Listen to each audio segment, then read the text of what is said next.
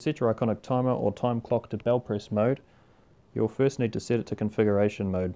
This is done by holding the button for 15 seconds.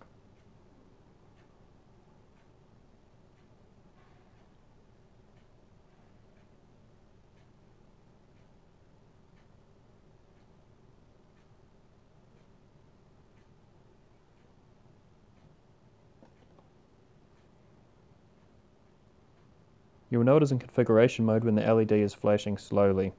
You can cycle through the preset settings by pressing the button.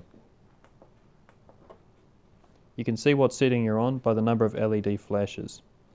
For example, this is flashing 3 times, which is the preset for 30-second time delay. Bell press mode is preset 11, so keep cycling through until the LED flashes 11 times.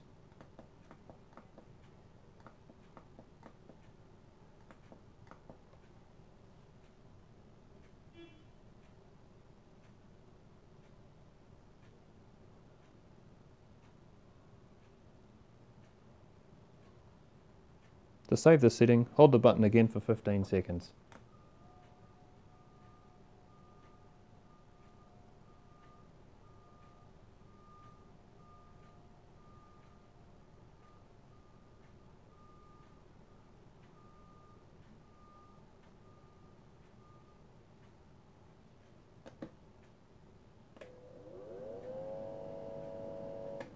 As you can see, the time clock now acts as a bell press.